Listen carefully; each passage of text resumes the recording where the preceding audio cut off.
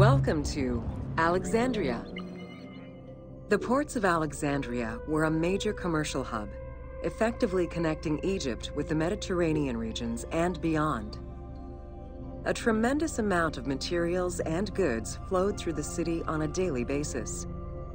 The large port market was called the Emporion. It was there that merchandise was traded by the ship owners, called Nakliros.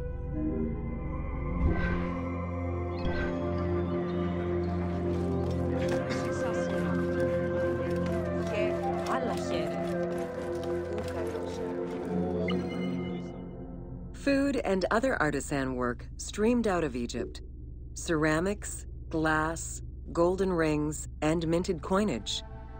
The local potters, using traditional Egyptian techniques, competed with those from abroad, and the textile industry flourished. What Egypt did not produce itself was acquired through trade, using local resources such as wheat and papyrus. Most sought after was pine wood from Syria, iron and marble from the Greek islands, gold from Spain, and exotic fruits from Europe. All this commercial activity contributed to the already decadent wealth of the city.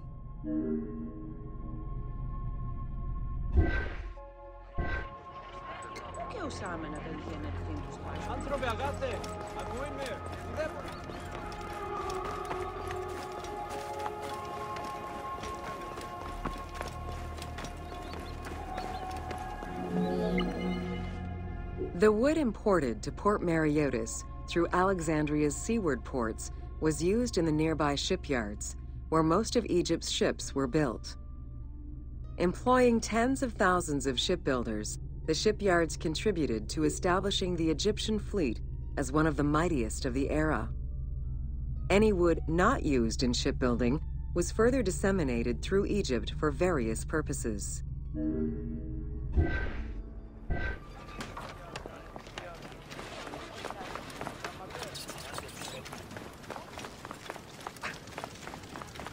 Getting. Oh, get.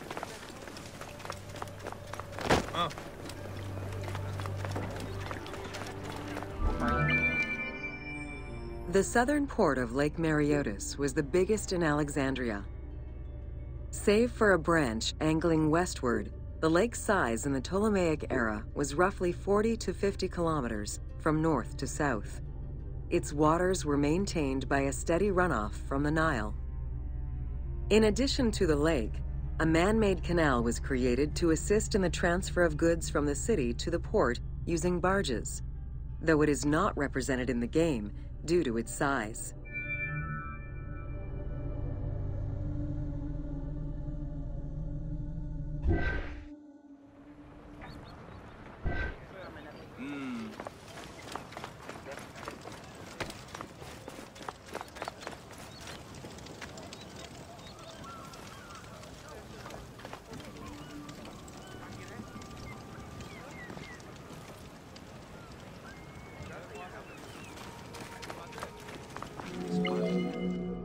Banking was one of the most distinctive innovations brought by the Greeks to Egypt.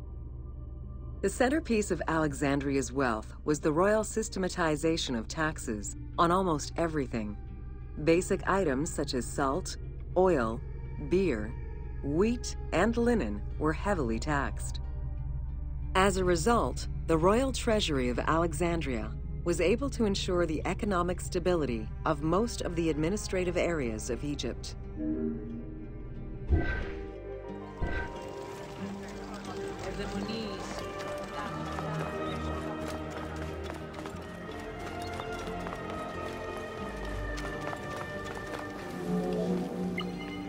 By the late 12th century, the channel feeding the lake from the Nile silted up.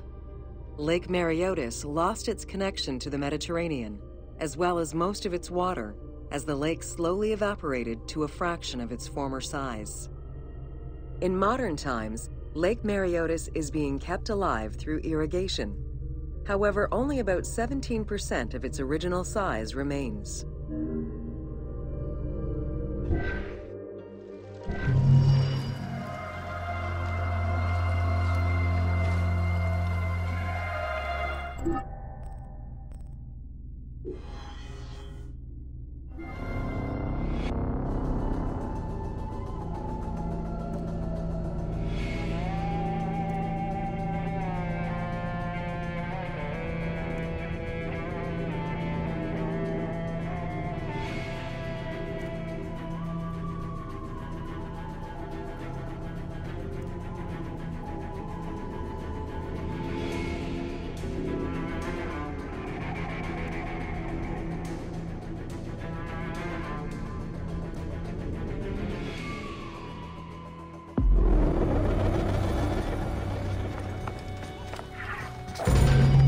Welcome to Alexandria, City of Celebration.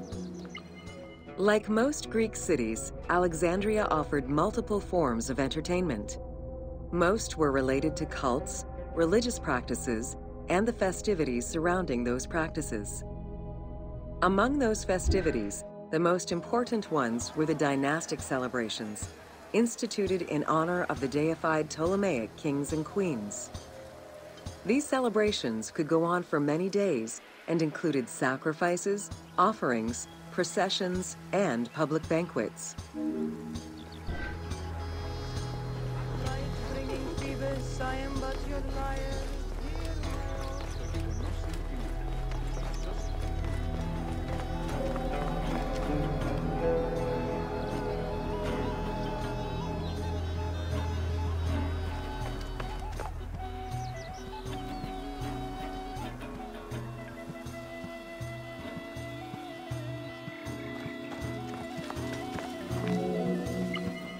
Games and competitions were organized whenever possible in locations such as the stadium, the hippodrome, and the gymnasium.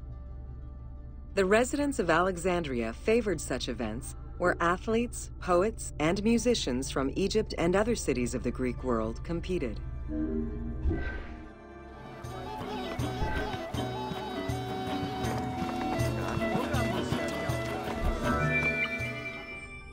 Like all good Greek cities, Alexandria had a theater.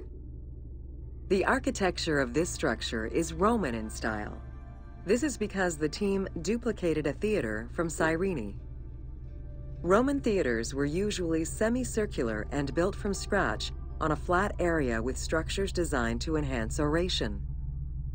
Greek theaters were more oblong in shape, similar to a horseshoe, and favored the slopes of natural hills to support their acoustics.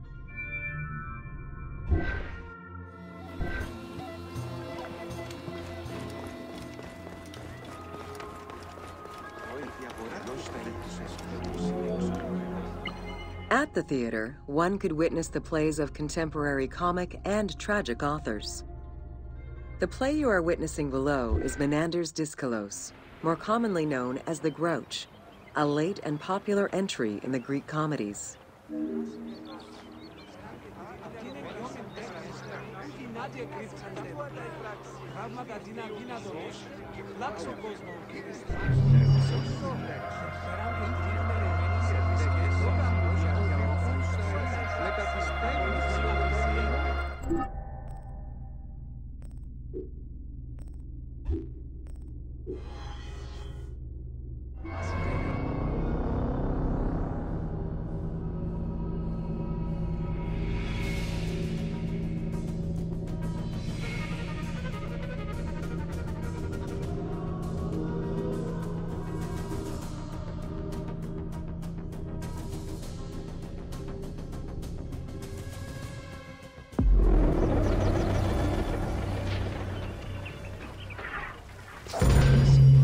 Welcome to Education in Alexandria.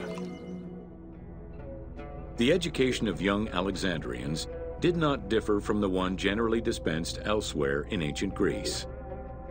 At the age of 7, the child was taken in charge by a tutor, who then became responsible for instilling an elementary education as well as good moral principles.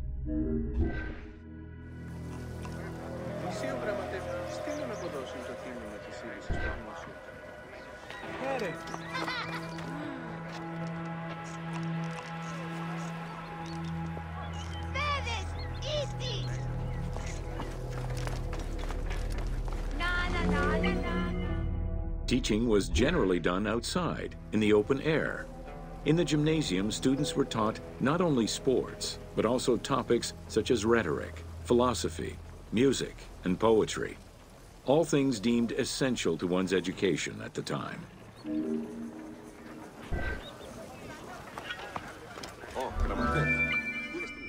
Here, both girls and boys are shown attending a class given by one of the rhetoricians of the era. The team made the choice to show both genders attending class within the context of the game world. Even though it is historically inaccurate, the team felt it was not necessary to prioritize historical sexism over inclusive gameplay.